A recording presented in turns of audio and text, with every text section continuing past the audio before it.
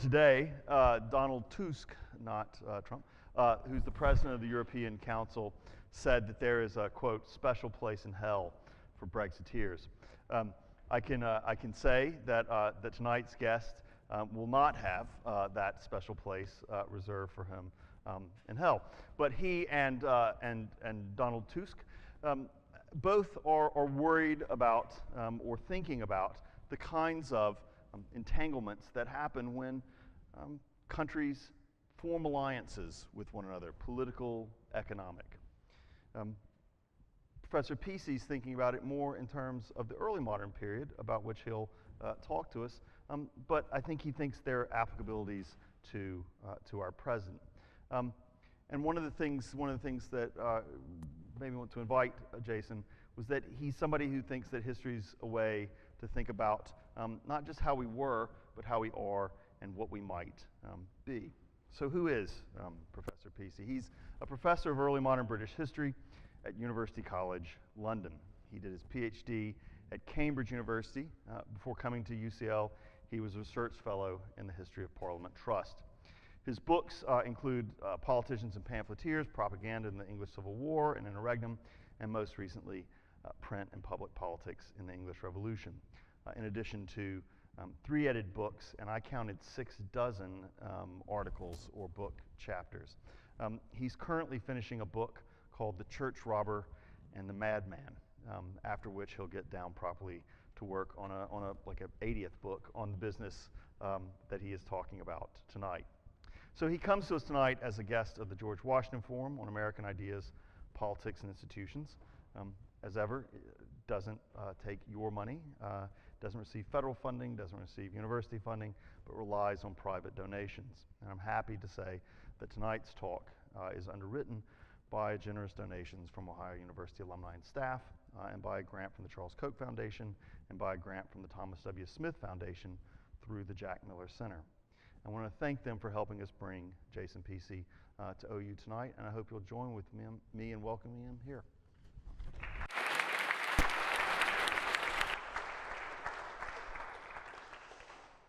Thank you, Robert. Thank you, everybody, for coming. I've been outed. I've just been outed as a Remainer, or in English political parlance, a Remoaner, because all we do is we moan about the fact that we are not going to be remaining as part of the EU. If I hadn't already been outed, I think it probably will become clear. I mean, this isn't a talk about Brexit. Brexit comes up. Some of the things, as Robert said, may shed some light on how I've been thinking as a historian in the times that we are living through. My talk is about political economy, the topic, the subject, the subdiscipline of political economy.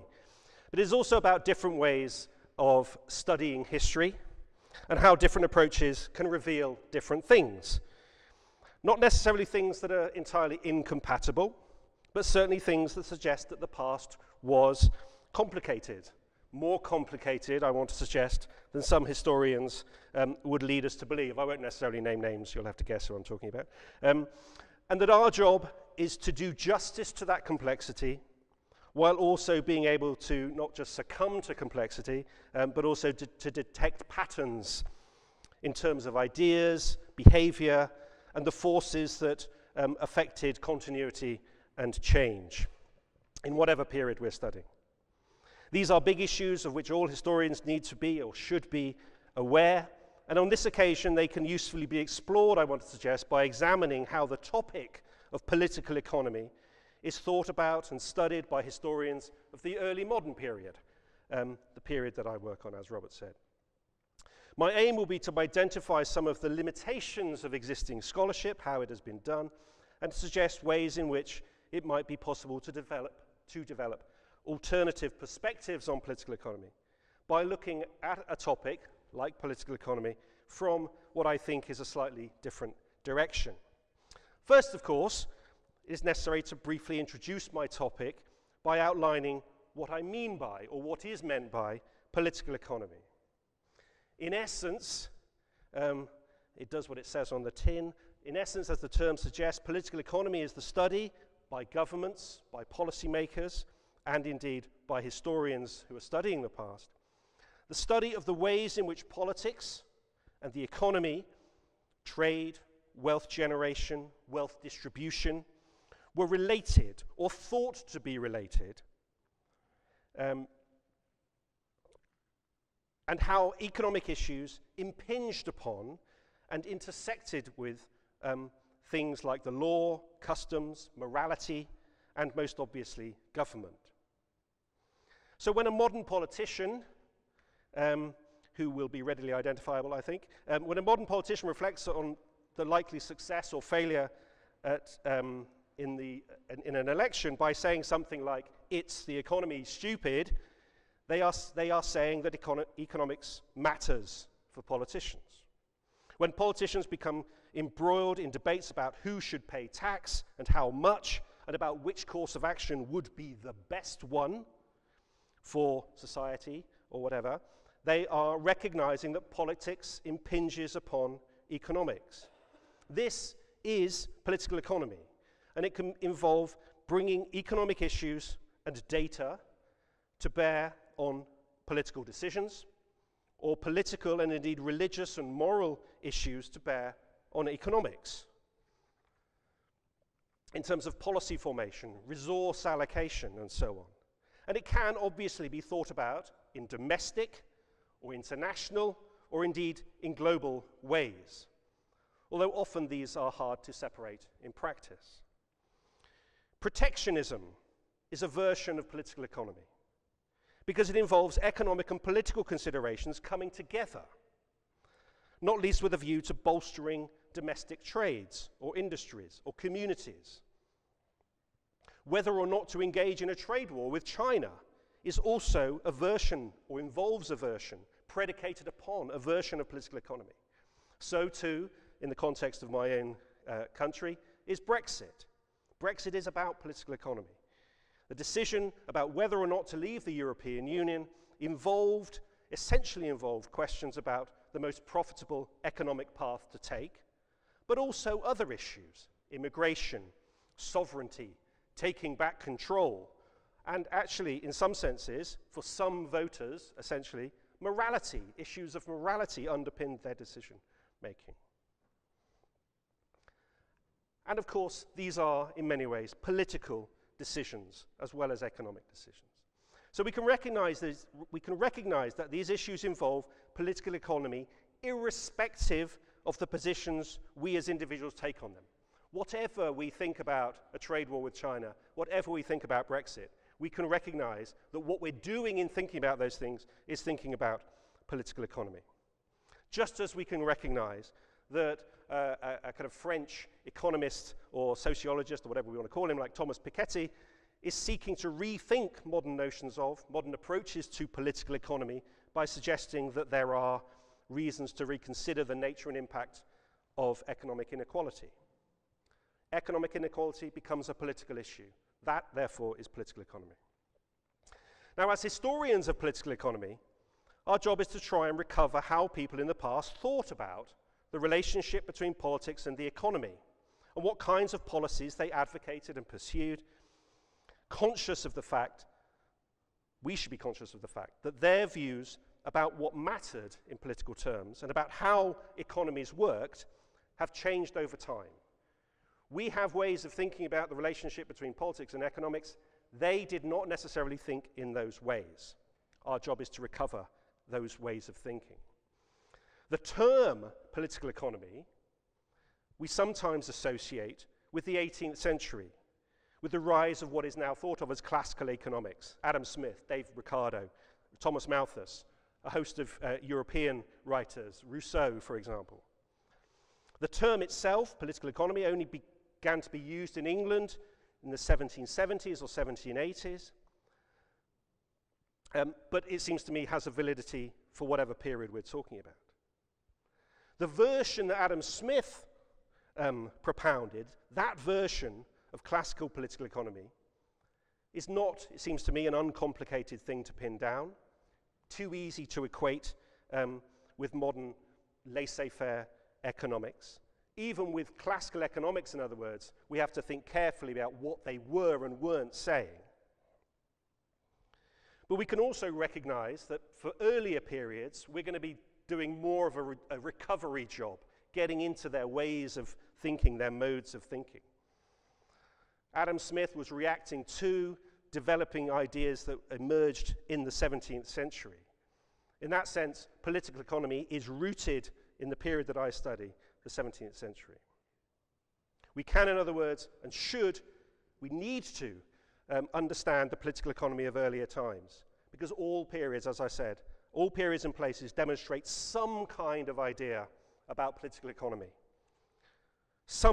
They reveal some kind of debate about how to link the two, politics and economics, even if this did not necessarily involve a discipline conceived of, let alone a science of economics conceived of as we might. They didn't have the topic of economics. They didn't have it as a discipline, a science, and yet they were thinking as proto-political economists in a way, because they understood that they need to link these two things. Before the late 18th century, people in Britain might not have used the term political economy, but they were doing it. They would have used a term like commonweal, the welfare of the Commonwealth, the good of the Commonwealth, the well-being of the Commonwealth. And my interest in that sense is to recover what the 17th century might give us in terms of an alternative way of thinking about political economy, how they developed ideas that would then be challenged and changed into what we now think of as modern political economy in the world of Adam Smith and beyond. And what I think this will enable me to do, hopefully, is to demonstrate that historians cannot always agree on how political economy was conceived of in the past, and that there might be very different ways of approaching the topic, only some of which, I want to suggest, have been adequately developed so far. For a historian like me of early modern Britain, it seems fair to say that contemporaries thought about the issues that we associate with political economy without necessarily conceptualizing or theorizing this thought process in the ways that we might do. As such, there are a variety of ways of exploring political economy, early modern style. We might look, for example, at something like the Statute of Artificers of 1563, a slightly random example, an act of Parliament that sought to control prices, impose maximum wages, restrict the freedom of workers, if you want to call them that, employees, to restrict their freedom of movement, and to regulate the training that they needed to have in order to practice whatever trade they practiced. We might look at the changing ways in which unemployment was dealt with, thought about, and debated. Were the poor and destitute deserving or undeserving of help? Not entirely an early modern thought process. How could the poor best be helped? Perhaps those who travel around the country looking for work ought to be whipped back to their place of origin as vagrants, so that their own communities could carry any burden that was thought appropriate in terms of offering them charity. Perhaps they could be made to wear badges as a sign of identity and stigma. Perhaps instead they ought to be treated not as an undesirable burden on society, but instead as an underutilized and unproductive resource. And perhaps means therefore needed to be found for providing them with work, perhaps in something like a workhouse, forced labor, if you like, in return for help. Now, all of these things were tried and thought about, and we might even, as historians, detect a movement from the former kind of treatment, the stigma, to the latter, the kind of support, tough love, if you like. And certainly we can sense and detect a debate about how to deal with the issue and about what kind of poor law or poor relief to introduce. Interestingly, historians who've studied these things detect whether change, or seek to detect whether change came from above, from the center, from government, from national governments, from a centralized state, or whether instead initiatives in which the state took a more active role and thus grew in size and importance as a state, actually came from below, from the localities, from the regions, from local initiatives. In other words, thinking about political economy on whatever issue, how to treat the poor is just one example. Thinking about political economy opens up a series of issues. It's a way into understanding how the early modern world worked. What was the power of the state? Was the state powerful or not powerful, effective or ineffective? Where did initiatives come from? And historians like Paul Slack have tried to detect all sorts of different ways in which contemporaries in the early modern period were concerned with improvement. Improvement was a key buzzword. We need to find ways of improving the world, improving the well-being and the lives of the people in our country. People's material lives. What he has discerned, in other words, is an attempt to think about how best improvement could be brought about, and indeed whether or not there was a politics to this. If we're to make people better, and better off, and better provided for, how do we do that? What kind of politics, or indeed morality, what kind of policy will we need in order to proceed? Excuse me. We could also think about how specific trades were managed. This too is a version of political economy in the early modern world. And a key way, another way of thinking about how they thought differently, perhaps, to us. What, in other words, was life like if you were a carpenter or a goldsmith? Essentially, this required becoming a member of a professional guild, run by the elite of that chosen profession, who tightly controlled who was allowed to practice being a carpenter or a goldsmith, i.e. who was made free of a particular guild or company after having completed a 7-year apprenticeship. Completing an apprenticeship was the key to becoming a citizen. Completing your training gave you citizenship rights, with certain specified rights and responsibilities. An incredibly clear way of connecting the politics and the economics, or the economics and the politics. Since the number of apprentices could be tightly regulated, only X number can be admitted at any one year to become a goldsmith. This resulted in individual trades being more or less strictly controlled, which eventually led to serious political debates about the rights and wrongs, harms and benefits of such a system. Just as there was a debate about whether monopolies, including state-backed manufacturing, trading and regulatory monopolies, were helpful or harmful. At every turn, as soon as they thought about even minute aspects of economic life, there were political issues.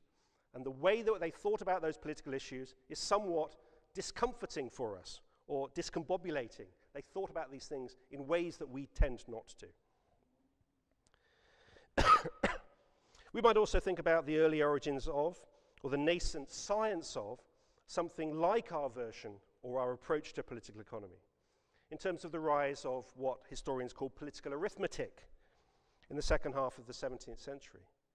This involved, really for the first time for kind of economists and politicians, thinking about how we might usefully measure things: national income, population by age, sex, or occupation.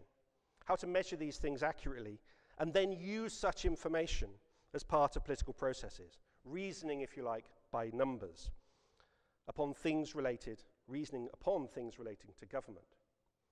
Pioneered by men like John Graunt, Gregory King, William Petty. These people, by the late 17th century, we are getting to something that looks and feels a bit more like economics, designed as something to help with the political process.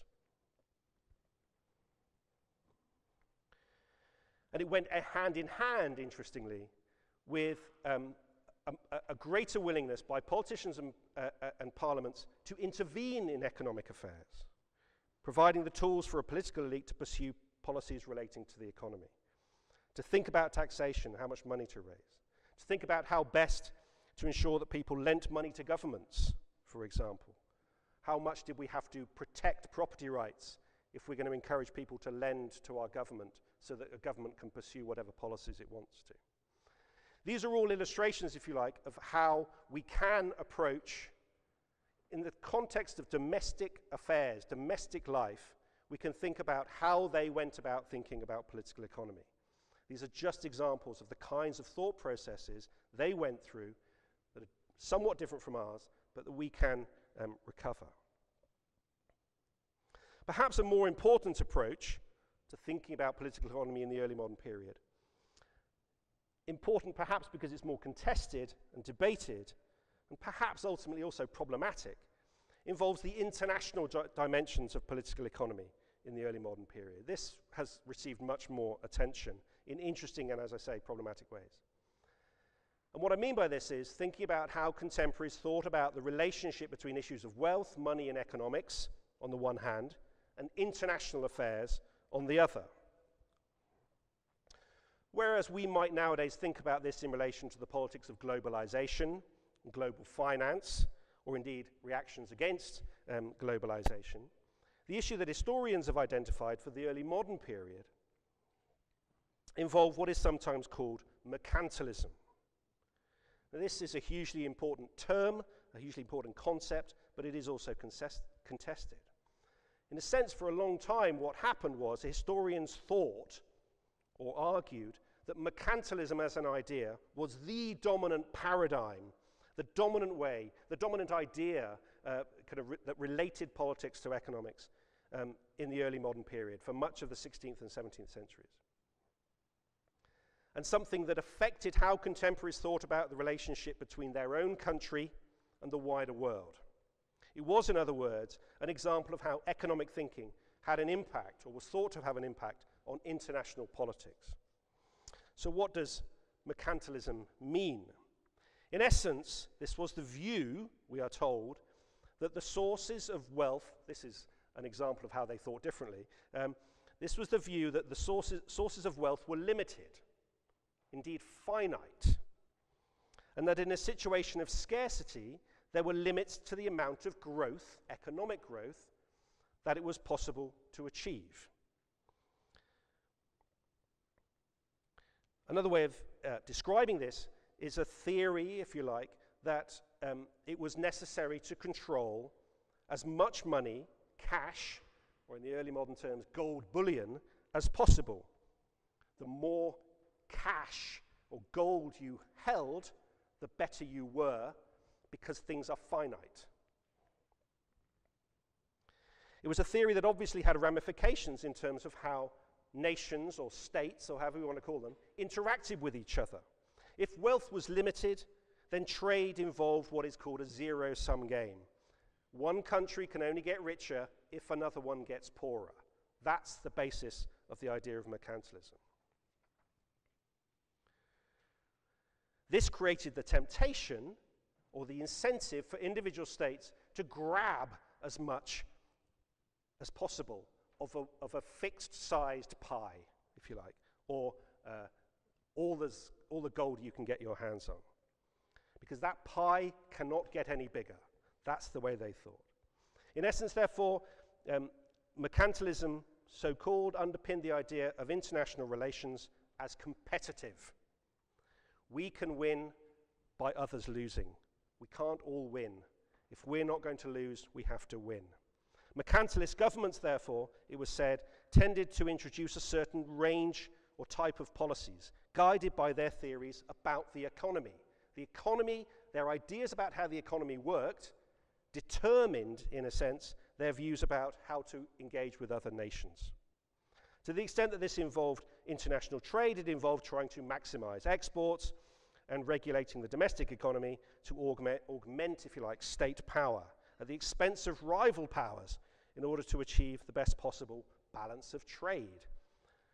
It was, in other words, an export-maximizing, cash-acquiring theory. Perfectly encapsulated, you'll see that word again, perfectly encapsulated by the author of a 1549 book called The Discourse of the Commonweal, who said, "We must always take heed that we buy no more from strangers than we sell them. For so should we impoverish ourselves and enrich them. We can't all get richer. Such ideas were made emphatically clear by subsequent authors in the 17th century, Gerard de Malines, Thomas Munn, and the author of a pamphlet that kind of, in a sense, conjures up all of these notions in its very title. England's treasure by foreign trade, or the balance of our foreign trade is the rule of our treasure. Such writers, proto-political economists, if you like, advocated a string of policies that were thought to be logical. The politics is driven, the logical political decisions are driven by your view of the economy. And importantly for our purposes, there was, as I say, a politics to this, not least internationally. Quite logically for them, therefore, so the standard history goes, this was a theory about international competition and overseas expansion, and of military armament, in order to protect merchants and perhaps even to attack rival states and acquire new territories. It was associated with policies that we now describe as the Navigation Acts, introduced repeatedly from 1651 onwards in England, 1660, 1663, 1673, and so on, but with earlier antecedents. Here the idea was to ensure that as far as possible, goods, English goods, should be carried by English ships, or at least not by intermediaries and middlemen, the so-called carrying trade. The issue of middlemen merchants was intimately linked to the Dutch and English relations to the Dutch, the subject on which I will kind of increasingly dwell as this talk goes on. So whereas in the 16th and early 17th century, the competitive threat was perceived to be the Spanish, what we've got to do is to prevent the Spanish, as Englishmen or women, we've got to prevent the Spanish from controlling too much land and especially gold reserves. That was the thought process in the 16th century, the mercantilist view. The Spanish are our competitors, let's, in a sense, defeat them.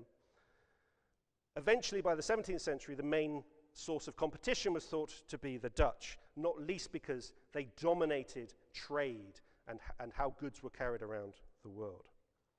The main competitor, in other words, so the standard history goes, was the Dutch Republic.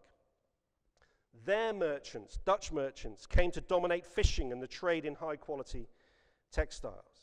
They mastered long-distance exploration by means of joint stock companies like the Dutch East India Company, and they made huge inroads, not least at the expense, it was thought or said, of the English, in the so-called Spice Islands of modern Indonesia.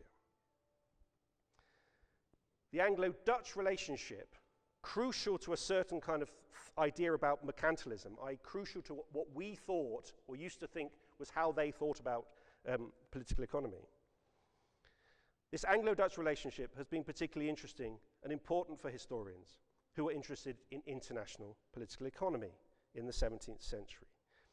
Not least because it has provided one of the most kind of crucial areas of debate of recent decades. So for a long time, it was argued that prevalent mercantilism underpinned, perhaps made inevitable, war between England and the United Provinces, or the Dutch Republic. There were three such wars between England and Holland, or the Dutch Republic, that were said to be based upon economic competition, arising from mercantilist views. That was the standard, if you like, old-fashioned history. We went to war because they were economically competitive with us. The First Anglo-Dutch War, 1652-4, therefore, it was noted, came in the wake of the first formal Navigation Act of 1651. And historians detected the involvement in the war of leading merchant politicians who were angry at Dutch economic success, which it was thought necessarily came at their English expense. It was a story of English sea power, growing English sea power. The war, of course, revolved around sea battles. It was a story of competition for overseas territory, including, of course, New York, grabbed, formerly, of course, New Amsterdam, grabbed from the Dutch by the English in 1664. The Anglo-Dutch wars of the 1660s, in other words, were also said, like the wars of the 1650s, to, in a sense, reflect and come in the wake of aggressively mercantilist policies. And then the War of the 1670s represented the kind of aftershocks of those earlier wars, not least the English attempt to overcome the humiliation of a Dutch fleet sailing up the Medway and attacking the naval ports. So mercantilism, in other words, was the economic theory that was said to explain political decisions which involved commercial rivalry, overseas expansion, and colonization.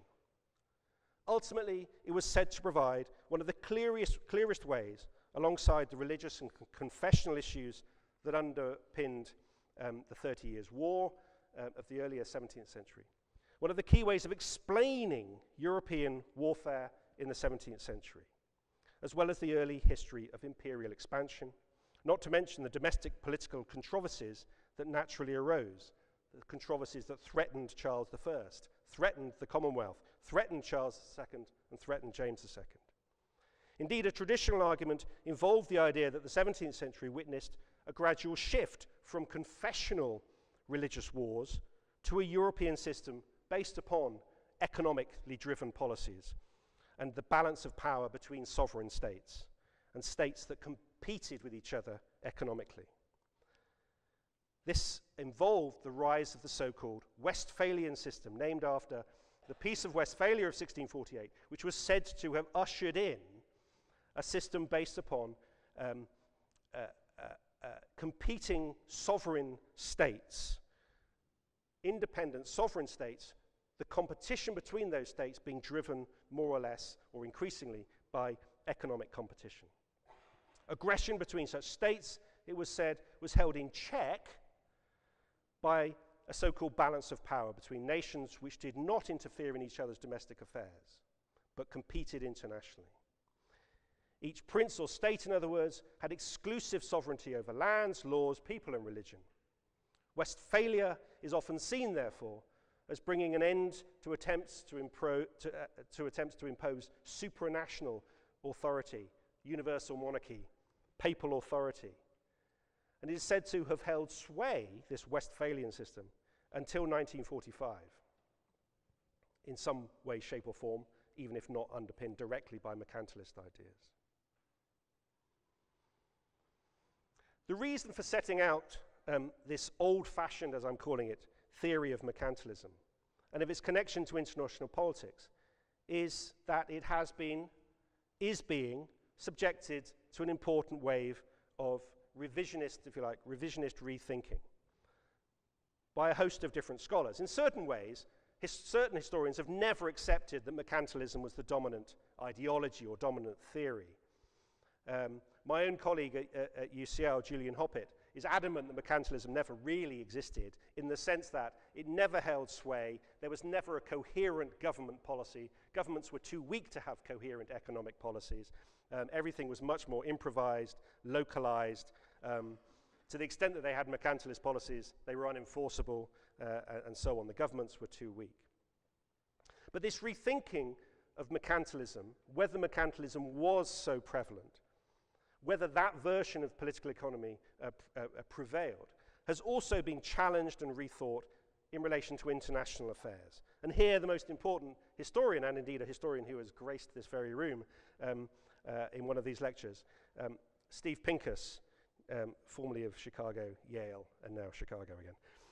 Pincus's ideas in particular are worth considering in terms of the degree to which they are challenging, but also in terms of the degree to which perhaps he hasn't challenged enough the ways in which we can think about political economy, what it was and what it might be and how it might be studied. So Pincus is a marvelous historian. I'm full of admiration for him, not least because he helped revive the study of the Anglo-Dutch wars of the 17th century. That's where he began. And at that point, in a sense, what he was doing was stressing that Anglo-Dutch wars were not entirely economic in origin. So no, these were not mercantilist wars because they weren't necessarily about the economy. They were ideological wars, he said. Wars which help us to see a shift from religious wars to secular wars in the 17th century. More recently, Pincus has argued that there really wasn't a mercantilist consensus at all in the 17th century, or at least after the mid-17th century. Instead, there were competing ideas about wealth and the economy, which resulted in political debate and division. i.e. there's a massive fault line in terms of how that emerges in terms of how political economy is done or conceptualized in the 17th century. So he traces the emergence of new kinds of republican ideas about commercial society, which privileged wealth over virtue, and which ultimately argued that wealth came from labor and not from the land, laboring, the process of laboring, the process of human endeavor. And that wealth ultimately was potentially infinite, not finite. In that sense, if wealth is not finite, then international relations and trade is not a zero-sum game in which winners required losers. He detected, in other words, from the mid-17th century, a kind of radical group of writers, Slingsby Bethel, Henry Robinson, Benjamin Worsley, and so on, and then a host of other writers in the late 17th century, policymakers, that he effectively groups together as Whigs, political Whigs, who believed in manufacturing, trade, and the infinite possibilities for wealth creation, who were opposed to Tories, political Tories, who believed in a land-based economy, and who believed that wealth was indeed finite, that trade was indeed a zero-sum game, and who favored monopolistic bodies and corporations like the East India Company. For Pincus, this resulted in a political debate, a stark political debate, and it underpinned for him the Glorious Revolution of 1688-9, which sought to remove a Tory, in a sense, James II, because he opposed the Whig views of the economy. Pincus sees the Glorious Revolution as the cause of the subsequent financial revolution, as the Whig view of the economy generated demand for a national bank, the Bank of England, to promote national prosperity. It is sometimes said, I won't be the first to say, that Pincus's distinction between Whigs and Tories is somewhat oversimplified, overblown, if you like.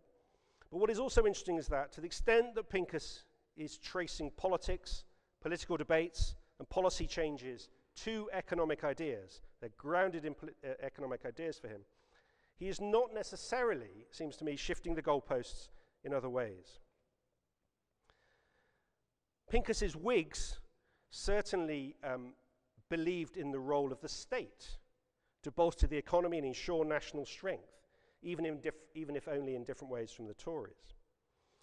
And although Pincus suggests that the Tory view of the economy was inherently belligerent, given the zero-sum nature of trade, it is less clear to me that the Whig foreign policy that he detects really shifted in fundamental ways. He insists that attitudes had changed in certain respects. It was possible, in other words, to see trading nations as not being in competition with England. And the implications of ideas about wealth being infinite were perhaps less belligerent, less likely to result in war. Nevertheless, for Pincus, the result was a shift away from animosity towards the Dutch, in terms of the idea that there was room enough for both of these countries to thrive economically, and towards hostility towards the French, with their land-based empire. He saw that as the shift rather than anything more profound. It was perfectly possible, therefore, for this new kind of thinking about politics and the economy to still result in overseas expansion and in the development of an overseas territorial empire, one based not on the desire for gold, as with someone like Sir Walter Raleigh, but instead on colonies as spaces for labour, sources for labour, or indeed outlets for a surplus population, not to mention as markets for English goods. In other words, the Tory view as set out by Pincus and the Whig view as set out by Pincus, rival versions of political economy, for sure, could both lead to the same policy, aggressive pursuit of overseas expansion, and indeed, war. Indeed, despite debate and disagreement, both visions, the Tory and the Whig view as set out by Pincus, seem to have been predicated upon this idea of a Westphalian system of international affairs, competing sovereign states, and an international political economy that was conceived of in terms of geopolitical strategy. Our grand vision for how international politics and economics worked drives our politics. This is macroeconomics on a political international stage. Seems to me that something has got lost in the process of that debate and that way of thinking. There are other ways of thinking about political economy in the early modern period, which are not predicated on the existence of a system of competing states, independent, sovereign states operating in the post-Treaty of Westphalia world. This is not just a question of demonstrating that new economic thinking of the kind that Pincus detects didn't necessarily lead to better relations with the Dutch, but also of observing very different possibilities that were considered and that were important because they were thought to be thinkable, even if they did not always prevail. There were new modes of thinking, in other words, that I want to suggest that emerged, driven by ideas about the economy, but that could lead to something other than belligerence, international competition, and so on. So what I want to do firstly, as promised, is to focus on Anglo-Dutch relations during the period of the First Anglo-Dutch War, 1652 to 4. And on the possibility that even somebody like Oliver Cromwell, famed for making England great with a big navy and of beating up lots of foreign powers and achieving an empire, even somebody like Cromwell, famed as a warrior, had interesting ideas about the possibility for political union between different states. One based in part, at least, on economic considerations. A political economy of international cooperation. This involves examining Cromwell's involvement in talks that brought an end to the Anglo-Dutch War in the summer of 1653, from the summer of 1653 onwards. And confronting, not least, some rather difficult linguistic challenges. It's a kind of confusing thing to encounter the ways in which contemporaries use the term union and coalition. In essence, when they use the term coalition, they mean what we mean by political union, something quite formal. And when they use the term union, they mean kind of like a rather loose alliance. Once you get your head around that, then all things seem to fall into place. So this war of 1652 to 4, tends to be studied in relation to its causes rather than its aftermath. And as I already said, Pincus challenged the old interpretation of the war as a mercantilist venture, a consequence of the 1651 Navigation Act, and a means of combating the economic threat of the Dutch Republic. He junked that idea. He argued that relations deteriorated because of English attempts to claim sovereignty over the sea around the British Isles, something that the Dutch rejected, but he rejected the idea that merchants were in the driving seat, focusing instead on what he called apocalyptic political ideas, apocalyptic republicanism. These apocalyptic republicans, saw war as inevitable because the Dutch were neither good Protestants nor good Republicans. As such, Pincus argued, the war represented what he called a punitive move against a corrupt polity. He saw Cromwell, meanwhile, as someone who was happy to accept peace if peace was possible, but not ideologically opposed to war. Seems to me that a closer to the truth is the idea that Cromwell was actually determined to achieve peace, and he was prepared to rethink national sovereignty, not least for economic gain. Cromwell's problem will ultimately be that not enough people in power, or perhaps in the nation as a whole, accepted his ideas because they were quite novel. But they are interesting nevertheless, because in 1653, here's where my colours perhaps emerge, in 1653 it was the English who advocated a political union with their Dutch neighbours, in which each state would retain its local laws and institutions while also creating common citizenship, common trading privileges, and equal rights to both reside in either country and hold property in any country, with at least some kind of joint sovereign body emerging or being created. The Dutch, on the other hand, while they used the language of closer union, this is the linguistic game, really meant something like an informal alliance. Reading Cromwell's speeches to the Dutch, particularly those he made in private when he didn't have to confront his naysaying colleagues, reading these speeches, it is obviously hard to avoid his sense that closer cooperation between England and the Dutch Republic ought to be driven in part by religious considerations. This is not all about the economy, it's partly about religion. He insisted that the Dutch needed to think about more than mere considerations of profit and friendship based on worldly motives. It's not all about worldly success. And he insisted on the need to concentrate on, quote, the preservation of freedom and the outspreading of the kingdom of Christ. He was also concerned about the ongoing threat from papists everywhere. But he insisted that some way needed to be found to build an agreement that, while respecting, quote, the form and character of the respective governments, would also be, quote, permanent and inviolable. And he certainly introduced economic issues by saying that many people in England were indeed unhappy that the Dutch had, quote, overreached them, i.e. the English, everywhere in commerce. But what he wanted, he said, were explicit rules, that's his term, to ensure, quote, the welfare of commerce and navigation, and to, quote, adjust and regulate our common interests in commerce and navigation if we wanted to live in peace and unity. He pointed out, like Pincus's Whigs, that, quote, the world was wide enough for both, i.e. for both states, economically. But he envisaged finding a way to ensure that, quote, if the two peoples could only thoroughly well understand each other, they could, quote, overrule all others and control the markets and dictate the conditions.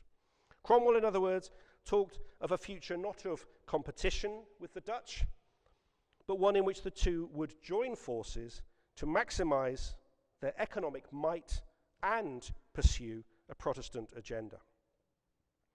What makes all of this all the more interesting is that this was backed up by the idea, which he floated on the 21st of July 1653 in the company of the Dutch ambassadors. He floated the idea that, quote, this state is willing to expect the said security by uniting both states in such manner as they may become one people and commonwealth for the good of both. What he had in mind was not so much a league, as he's described it, between sovereign states, but rather the making of two sovereign states one, as a federation in which the domestic laws of each country would remain unchanged, but in which they would be, quote, so united as to be under one supreme power, consisting of the persons of both nations. The people of both commonwealths would, quote, enjoy the like privileges and freedoms in respect of habitations, possessions, trade, ports, fishing, and all other advantages whatsoever in each other's countries as natives without any difference or distinction. This was what the Dutch statesman, looking nervously from The Hague, this is Johan de Witt, this is what he called a single and unified sovereign government composed of representatives selected equally from the two nations, or a single Anglo-Dutch state. That's what he thought the English were offering. And he didn't like it. So ironically, for any observer of Brexit, such ideas were advocated by the English and deemed to be entirely unacceptable by the Dutch, who described such mingling of sovereignties as impossible and unreasonable. This inevitably brought the talks to a crisis point, but Cromwell is the person who at that point keeps the channels of communication open. And here too the evidence is revealing.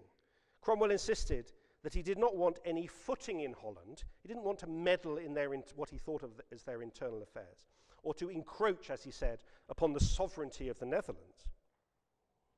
But subsequently he made clear that there ought to be some kind of supreme direction which would have control over a range of mutually important matters.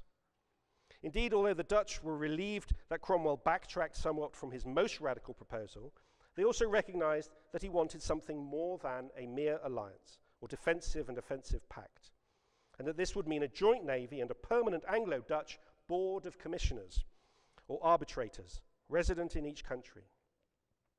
In November 1653, Cromwell made clear his recognition that English proposals for a coalition, i.e. a permanent union between the two republics, in which the mutual interests of state and of the nations would be combined without any distinction in such a way that no differences or misunderstandings could be feared or expected, did not please the Dutch. He recognized, in other words, that this was an unpopular policy. He recognized that the Dutch wanted something like a loose alliance, a league and confederation as close and strong as had been established between two sovereign republics. But he insisted that what was needed was not a union or peace for a short period, but, quote, a permanent one between the two states and nations. He recognized that steps needed to be taken to, quote, eliminate from the start all points that could eventually lead to new disputes or animosities. He insisted that if the English idea about a union had been accepted, all interests of governments and nations would have been mutual. And he worried that since the Dutch were speaking of another kind of union, i.e. this weak alliance, in which the interests of each party would remain distinct, new conflicts were likely to arise time and again. He made clear, however, that however flexible he was prepared to be in order to make progress, his own sense was that an alliance which existed only in appearance and in words would be insufficient, and that he was determined to find a permanent solution, which, quote, would not only take away the present differences of opinion, but also provide for the future and regulate all troubles and new disputes. He then affirmed his support for the idea of a formal union, yet again, wherein, quote, the whole sovereignty and government would be made common between the two republics and nations, with the sole exception of the administration of justice according to the municipal laws. He dismissed Dutch ideas as involving little more than a mutilated coalition. Indeed, as Cromwell grew frustrated, he made revealing comments about the basis on which he approached Anglo-Dutch cooperation. He began by describing Dutch attempts to draw a link or a parallel between this coalition that they wanted and a formal union that he wanted. He said, that's incorrect. We cannot make out that these are the same. And in making clear that he wanted something more than a mere alliance, he also reflected on the idea of sovereignty. What did sovereignty mean? He understood that the Dutch was attached to their idea of sovereignty. They'd only just become independent, as it were, from Spanish rule, so they were quite attached to their independence and their sovereignty. But he said, these special words of sovereignty are not very important. He suggested that this term, sovereignty, was only a feather in the hat, and that the burden of government was only a bauble, a decoration. He added that such things were much less important than achieving our principal aim, which was, he said, to obtain security against the House of Austria, i.e. the Habsburgs, i.e. Spain, and to organize our affairs in such a way that we need not fear anybody's power, and that together we could dictate the law concerning commerce to the whole world. In the end, of course, the Treaty of Westminster that brought an end to the war in early 1654 involved a very weak form of alliance, not what Cromwell had wanted at all. But what makes scrutiny of Cromwell's ideas interesting is what can be concluded about his approach to European relations.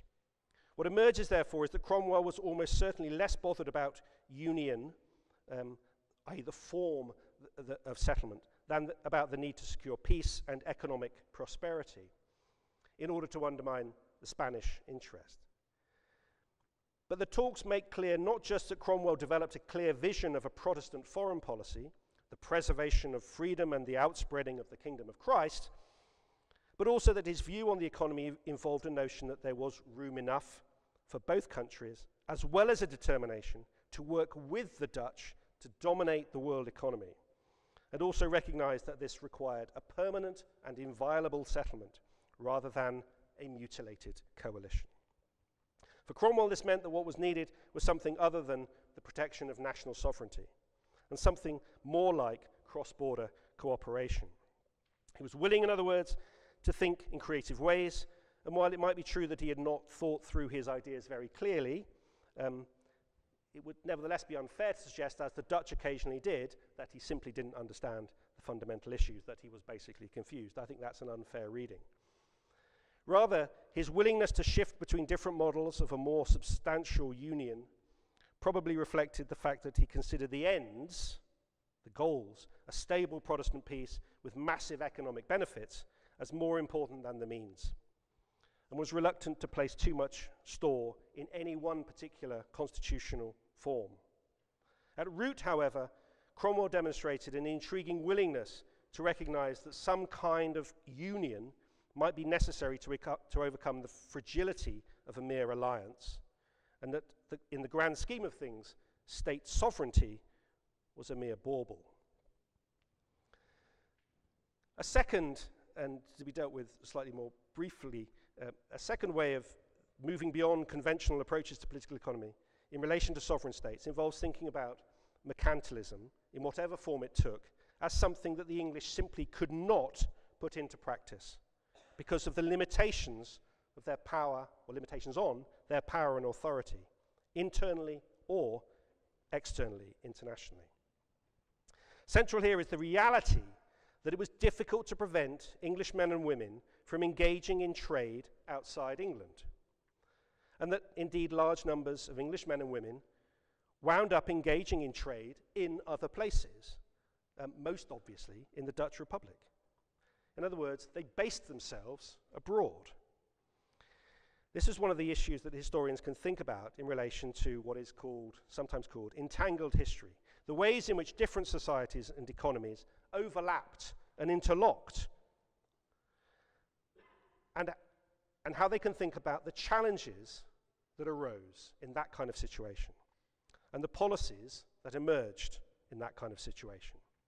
And this seems to me to take us into very interesting territory that has begun to be explored by scholars of international law and of empire, most obviously Lauren Benton at Vanderbilt, who examines what she calls overlapping and shifting political and legal power, and the development of what she calls elastic frameworks within which relationships of political authority and jurisdiction combined and recombined. Or, in other words, what she calls loose scaffolding for cross-polity interactions. Certain kind of political science language there. But the idea of cross-polity rethinking of how things work across the borders of states. But it can also be thought about as an issue of political economy, and one that involves what Benton calls interpolity relations. And here too I want to explore such territory through the lens of Anglo-Dutch relations in the 17th century. Another example, or a clearer example of how to think at the level of microeconomics. What's the microeconomics or micro-political economics, rather than macroeconomics and grand strategy?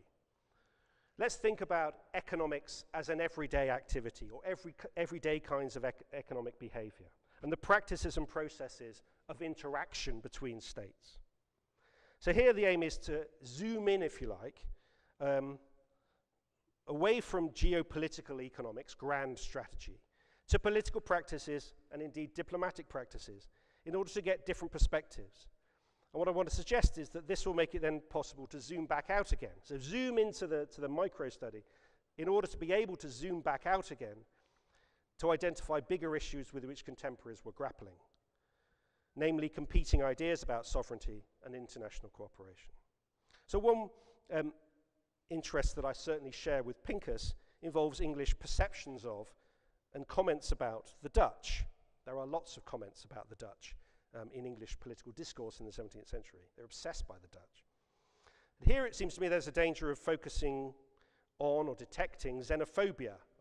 It's easy to find comments about the English slagging off the Dutch, being prejudicial about the Dutch, which seems to fit with a sense of competition, of hatred, of animosity. The problem is that such comments most obviously made in print, in newspapers and so on, were generally made for political purposes, at times of tension and conflict. They cannot be taken, it seems to me, as Pincus perhaps does, as evidence of the national mood. Such comments also encourage a focus on diplomatic strategy and bloody conflict. There was, of course, that to contend with in the 17th century, but it would be wrong merely to focus on Anglo-Dutch relations as evidence for struggles for mastery in Europe, in a Europe of dynastic powers and sovereign states.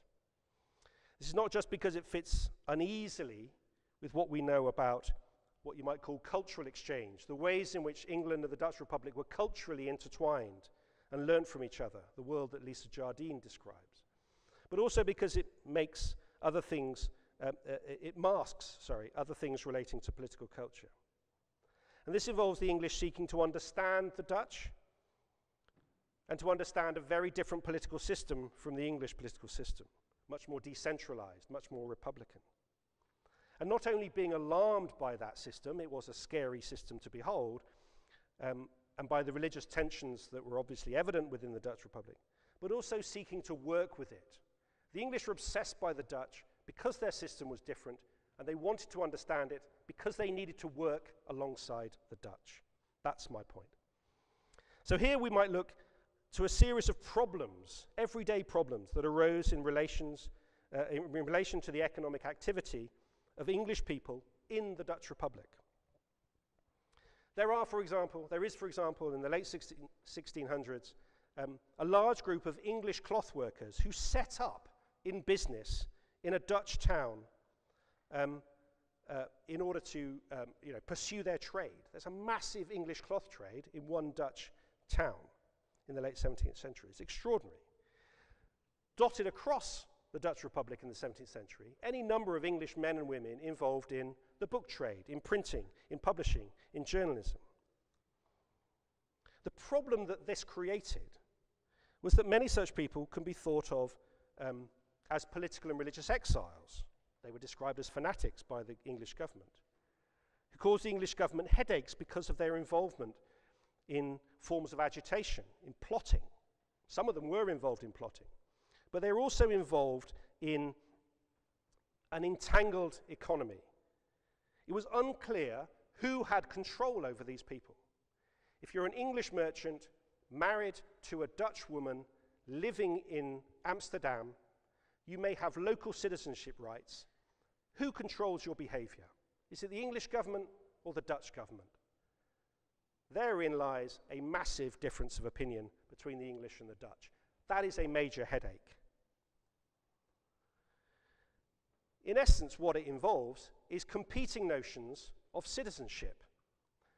Charles I, Charles II, James II, English monarchs think, if you're born in England, I don't care where you are in the world, you're my subject, I control you.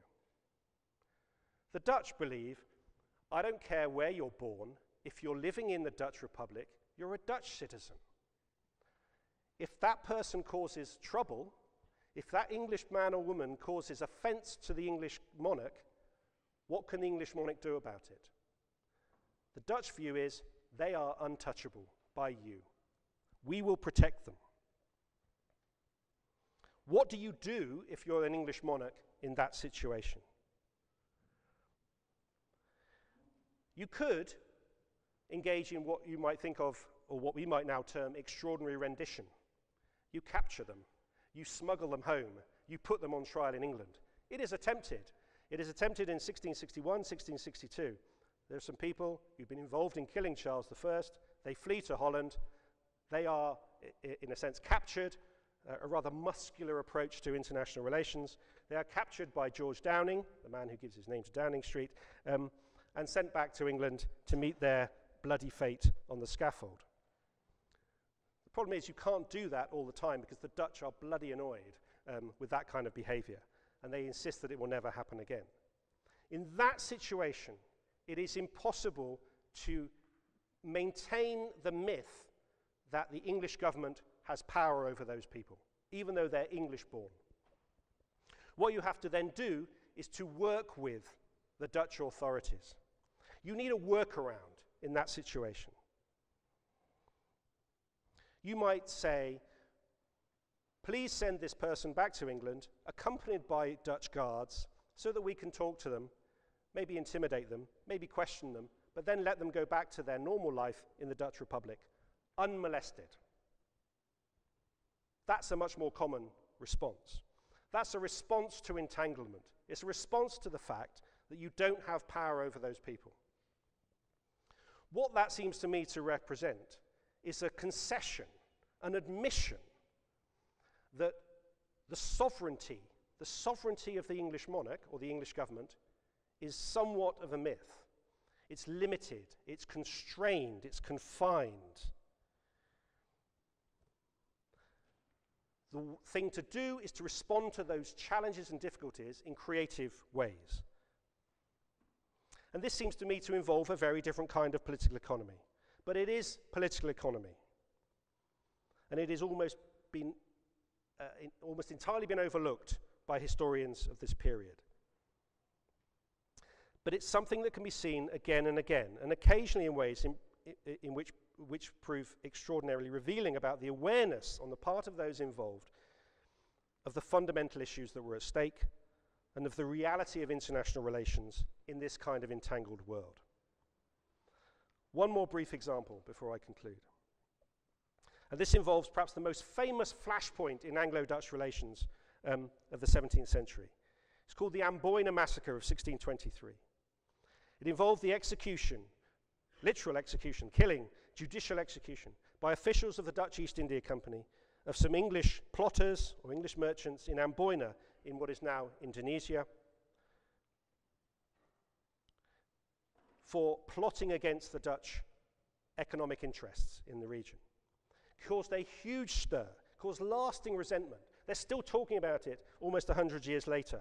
At any time when there's tension, they bring up the English grievance of Amboina, because it proved very difficult for the English to get justice for these victims of Dutch power. This was a classic problem of economic entanglement and of what you might call jurisdictional complexity. Who has the power or the right to exercise legal or judicial authority in this situation and on this issue? The English struggled, as I said, to find a way of ensuring that justice was done as they saw it. It's a fundamentally intractable problem, made worse by the immense influence of the Dutch East India Company within the Dutch state. They are said to be a state within a state. The Dutch government won't do anything that will offend the Dutch East India Company, and thus the English will never get justice. That's the problem. So while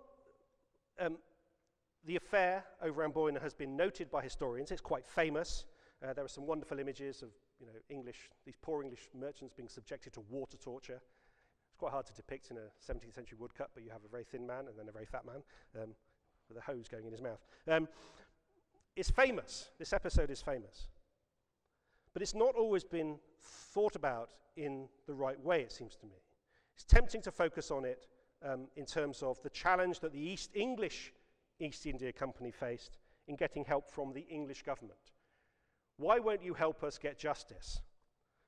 They say to the English government. And it is sometimes said that this is because the English are too afraid of annoying the Dutch. The English government is too afraid of annoying the Dutch because they are allies in the 30 Years' War. But a different perspective, it seems to me, is possible.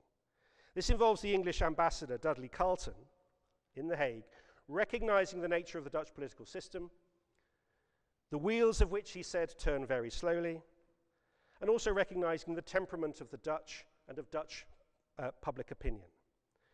This all led him to advise against heavy-handed or provocative gestures. Let's not, he said, take Dutch hostages. That won't work. He recognized that it would be necessary to think creatively if justice was to be secured in a situation where the Dutch refused to send the culprits, the alleged culprits, to face justice in England. Why would they? And where the next best option might be to send English witnesses to Holland or the Dutch Republic to give evidence to be examined by Dutch lawyers. That was also a less than perfect solution. So what do we do? Ultimately, what makes the affair fascinating to me is that English politicians and diplomats proposed some kind of joint effort involving people from both governments, and indeed what was referred to as joint judicature, their term. This would have been a temporary mechanism to deal with a past crime, but they also sought a better way forward for the future, which meant building upon a 1619 treaty between the two companies, rather neglected treaty, which had called for the idea of a council of defence to settle economic disputes between the two companies in the East Indies.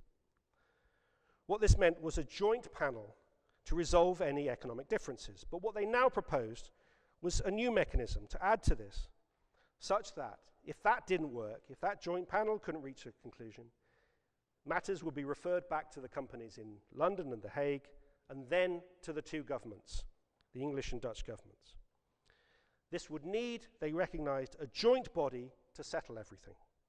Here too, in other words, we see entanglement over economic issues creating political problems that result in creative thinking. And incidentally, an idea incredibly similar to some of the proposals that have emerged about what life will be like, could be like in a post-Brexit world. How will we solve things in a post-Brexit world? Well, we might need a kind of temporary, specific, joint body to solve matters. Amazing how history echoes down through the ages. This is a creative form of thinking that recognizes shared jurisdiction, the pooling, if you like, of sovereignty in some way. It was a pragmatic political solution to economic entanglements in a new world of global trade. And although, again, it founded on the idea of Dutch opposition, the Dutch did not like this idea. They wanted to claim absolute sovereignty over the Dutch East Indies. It also faced opposition from within the English East India Company. Nevertheless, it seems to me to be interesting or valuable as a sign of how contemporaries could think beyond simple notions of state sovereignty and recognize that sovereignty could be compromised, even if only pragmatically, and even if only occasionally. So, to conclude, there would be all sorts of ways of extending this kind of analysis. Let's turn to microeconomics, think about the economic entanglements and the political issues that arise.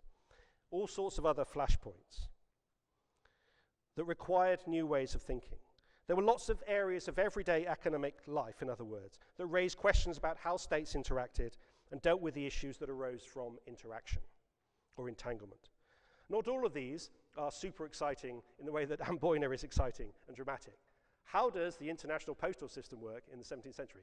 Less sexy a topic than the Amboina massacre. But the same fundamental issues arise. How can we work together when our systems are entangled? Each of them, we could find a series of aspects of economic life, microeconomics, if you like, rather than macroeconomics. Not the stuff about wars, alliances, and grand strategy, but the microeconomic, the micro-historical, in order to open up new ways of thinking about the relationship between politics and economics in the early modern period. These new ways of thinking did not necessarily spring from new economic theories, or indeed from theories of any kind. They weren't necessarily theorized very clearly. In the realm of interpolity relations, we are dealing with the importance of practical concerns, practical solutions, rather than theoretical solutions or grand visions. But there's certainly a sense that new ideas fostered new ways of doing things, new ways of thinking and behaving. And this is certainly true that economic ambitions and realities can be thought to have underpinned new kinds of political thinking and practice. And that is a form of political economy, and one that involved them somehow confronting some of the biggest ideas that there were, sovereignty and what it meant. Thus, it is not only evident that grand economic ambitions sometimes need to be recognized as being allied with other strategic goals, like international Protestantism, that is true. It is also evident that these kinds of issues, Protestantism, could provoke radical solutions about the political mechanisms that would be most useful as a means of achieving such ends. It's also evident that issues which arose from entanglement on the ground, interlocking economic systems, either within Europe or on the other side of the world, made it necessary to recognize the limits of sovereignty, to recognize jurisdictional challenges, and that this sometimes led to creative thinking about how to respond by sharing or pooling sovereignty. In different ways, therefore, and even if only pragmatically, it proved possible to develop political economies that were not predicated on national sovereignty, on the Westphalian system, and on competition, let alone warfare, but rather on forms of cooperation that went beyond strategic military alliances. These forms of cooperation involved shifts in ideas about sovereignty, in which the latter was regarded as a divisible bundle of capacities, rather than as a monopoly power exercised over bounded territories by a single unitary authority. What this means is that the alternative to the Westphalia system was not necessarily a noble vision of European cooperation and integration, as became evident in the 18th century, in the post-1945 world, and in at least some parts of Europe now. But it did involve a willingness to think beyond national sovereignty in certain circumstances, to think about Europe in terms other than of war, peace, and alliances, and to think about how political cooperation could happen after Westphalia. It is perhaps true that this can be glimpsed most obviously in terms of relations between England and the Dutch Republic. They had a history of amity and of mutual assistance. And there was also growing admiration within certain English circles about the Dutch political system. So it is true that the Anglo-Dutch situation is unusual. Nevertheless, it is also intriguing to reflect on a time when it was the English, more obviously than the Dutch, who thought about how best to maximize the benefits to be gleaned from facilitating trade and the movement of people across borders, and from novel forms of political cooperation. Thank you.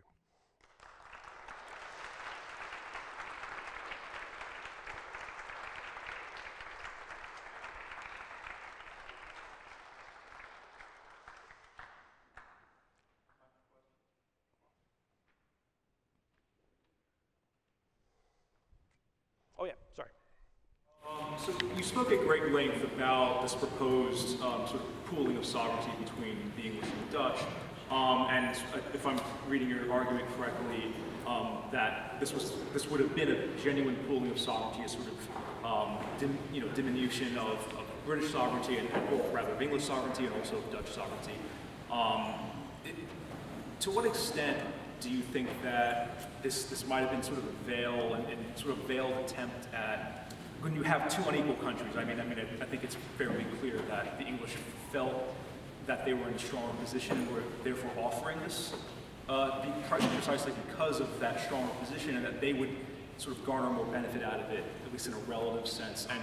And just to bring it to, if we're trying to make a more modern connection, the same sense of the pooling, or the proposed pooling of sovereignty in a sort of, if you want to, sort of a revivified EU, right, where it's an actual sharing of sovereignty rather than whatever it is we have now with that. That's actually, there have been arguments, especially since the Euro crisis, that would actually just be a veiled form of German, or if you want to put it Franco-German, sort of financial hegemony, right? So, like, I don't know to what extent you would take that argument, or what would you make of that? It's a very interesting question. I think that the reason, well, I suppose I think I would want to argue that the way in which Cromwell goes about this, he has a lot of skepticism within his own side over this. In fact, there are people who really hate this idea, and it's interesting, therefore, that he does a lot of this. He is most open about this when he's in private talks with them, because he knows that this is an unpopular idea. In that sense, I think Cromwell may be representative of nobody other than Cromwell, but I think the point that comes from that is Cromwell really thinks this is the way forward. And in a sense, I think we are getting the real Cromwell here. But I suppose the other thing I would say is that it's not clear to me at this stage, so let me rephrase that. I think there were probably, you could envisage certain situations in the early modern period where exactly that would apply. I think it doesn't apply in the Anglo-Dutch situation because increasingly the two sides have economic kind of parity. There is a sense that the Dutch have in some ways developed a certain kind of economic mastery, but they've also just more or less lost this war. So in a sense, it's, you know, if it had been the other way around and the Dutch had effectively won the war, then you know, that you could see that kind of logic. But these are two powers that are increasingly coming to the fore economically. And in that sense, it seems to me a deal being offered between powers that are of similar types of power. But what that does mean, though, I mean, you're absolutely right to suggest that these kinds of ideas, I mean, they didn't even get real traction in that kind of situation. That's the kind of optimal situation. The Anglo-Dutch situation of 1653 is the optimal situation for these kinds of ideas to get traction. They don't even get traction there. So therefore, they certainly wouldn't get traction if there was real disparity in terms of economic right. Well, that's something worth thinking about. So in a sense, the thought behind the question is absolutely right, although I just think in this case, it doesn't apply in quite that way. Thanks for a really interesting talk. This question comes out of having recently read, along with many in this room, Thomas Paine and Montesquieu on sort of commerce and republic and things like this. And one way to interpret that moment that you nicely tell us is that this is a Republican alternative to what monarchs throughout Europe have done for centuries and are going to continue to do, which is for monarchs, you form alliances by marrying daughters and sons in a way that may not be as tight of a union or alliance, but something like that. But to what extent does do the Dutch and Cromwell have a problem? They're not monarchs where that can be a diplomatic tool, right? And is this sort of, in some ways, an attempted modern twist, if you will, a Republican twist on an ancient and other early modern problem? Yeah, I mean, I think that's a fair point. If you're a Republican government, you can't make those kind of dynastic strategic alliances that bring two countries together. And it is, in that sense, a peculiarity of what might have been is that it relates to two republics. Pincus is sort of right to suggest that the English are skeptical about whether the Dutch are really good republicans. There are too many Dutch people who secretly hanker after a kind of monarchical system, the House of Orange. So how good they are actually as republicans is a question of debate. But I think that I think it may be true that well, I suppose two things. One is that those alliance-based, those monarchical alliance, they turn out to be, in the early modern period, not very good ways of cementing partnerships between states. It doesn't matter if the families are interlocked and intermarried. That doesn't seem to do a very good job of stopping them go to war. The other thing is that I think that logic, i.e. that this is a Republican mode of doing something that had previously been done in different ways by monarchical regimes, that may be the thinking behind the Dutch approach. I think that's probably that might be a fair assessment of what the Dutch were looking for in this kind of deal. They wanted a deal, and in that sense, the Dutch Republicans wanted a kind of deal, and I think that the logic you're describing is fair for them. I just don't think it works for Cromwell, because if that was the way that Cromwell thought, why not go for an offensive and defensive alliance of the kind the Dutch want? In a sense, what Cromwell, I think, is saying is that just, experience teaches us something like that. If we just, find a proxy for that kind of deal, it will fail. They all fail. They prove a temporary boost and a long-term disaster. We need something that's a more permanent thing. That's that. So, and in the end, him saying the ends are more important than the means is him saying we need to find a permanent solution, because hitherto states have never found a permanent solution to that. In your talk, one of the things you stress is the idea that we have to understand that people saw things differently back in the old days. One of the examples you give is the notion of wealth, what that means, and the idea of it as being finite, kind of zero-sum thing. You imply, I think this is what I glean from magazines like The Economist or something, that we don't see wealth as much that way. It should be a win-win situation. Wealth is not necessarily finite. But I would say that another group that whose narrative about wealth that is becoming more important is maybe somebody like the environmentalists, who seem to be trying to redefine what wealth means and stress very vividly that it actually is finite.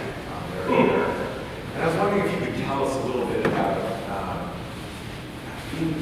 perhaps in academia, or how people, whether people's concept of wealth, what the debates are, or whether that's factored in a combination of environment. I mean, historically,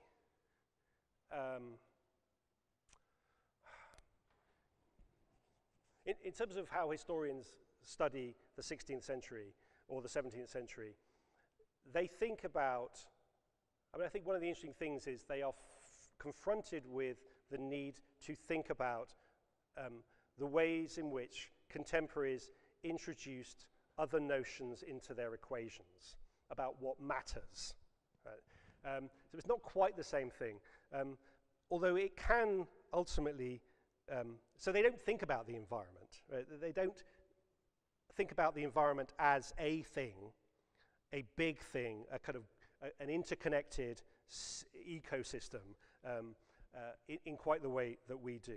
They think about environmental factors, and so there is a connection in this, I think, in the sense that they can think about the impact of environmental factors on economics and how economics might need to be thought about in ways that take account of that.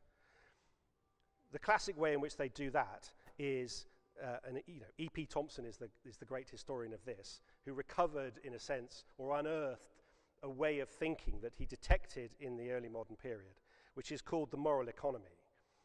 And he says that plenty of people act in ways that reveal that they don't just value wealth in monetary terms. They don't just think in monetary terms. They think about the morality of the economy. They think about, and this comes into stark relief, or is put into stark relief, or comes into sharp focus in moments of of environmental catastrophe. So drought, flood, dearth, famine.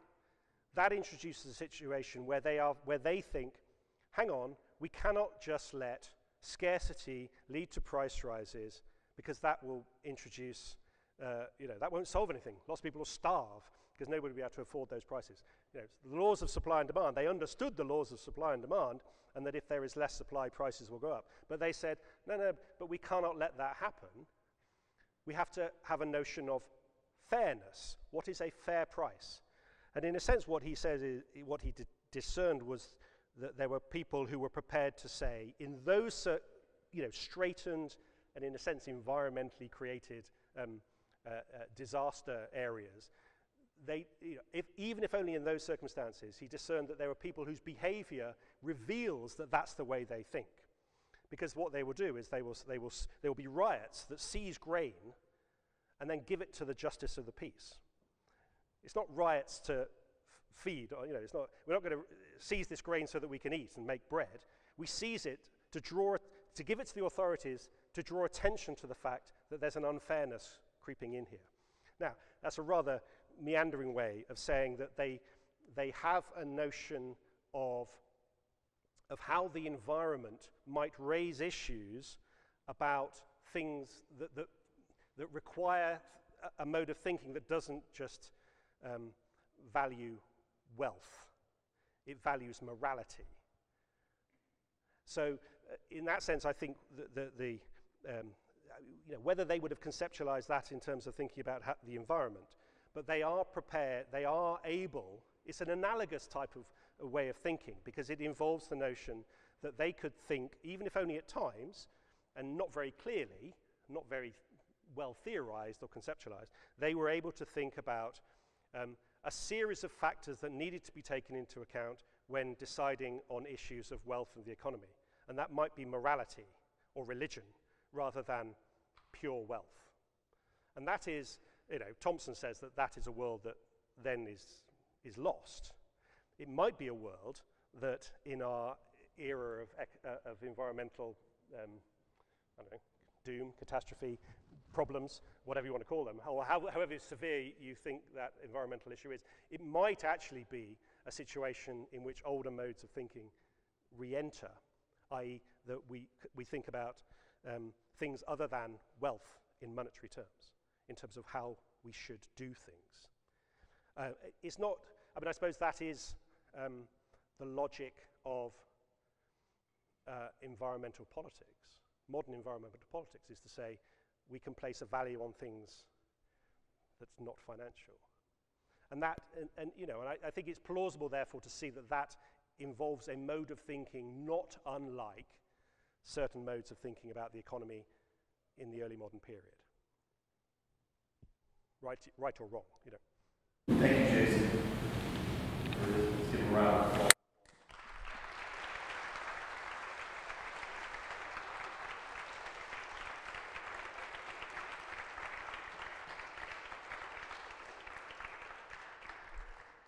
Let's get some fresh air.